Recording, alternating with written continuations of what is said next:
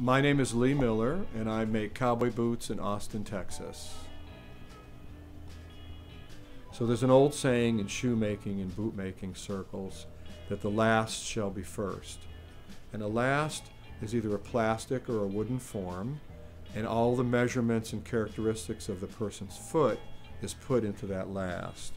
But once you've ever had a pair of boots made to fit your feet, you'll be spoiled and you'll never want to wear anything else because everything else will just feel terrible. It's amazing. It's hard to translate or hard to explain how nice something fits when they're made just for your feet.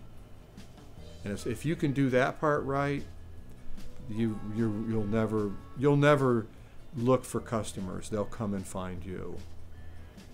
In a sense, you're a sculptor in leather. And my passion as a young person was really to be an artist. And so I see this as my artistry, that my desire to be an artist, to be a sculptor, is in my cowboy boots. And you just keep making cowboy boots, you keep trying to make better cowboy boots.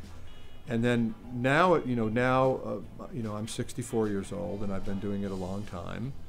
And now I'm being approached by young people who see the same thing that I saw, and just the joy of having young people who are interested and knowing that what you're doing, they want to learn, and you want to pass this along.